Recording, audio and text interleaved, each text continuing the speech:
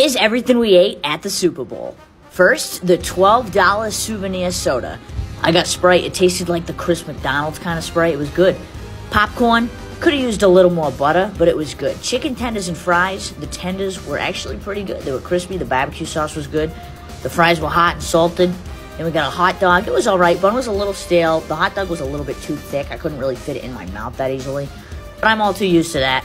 The soft pretzel. It was good. Nice and soft. And it came with a nacho cheese, which was a little bit spicy. And the best part was 100% these chocolate-covered strawberry brownie sticks.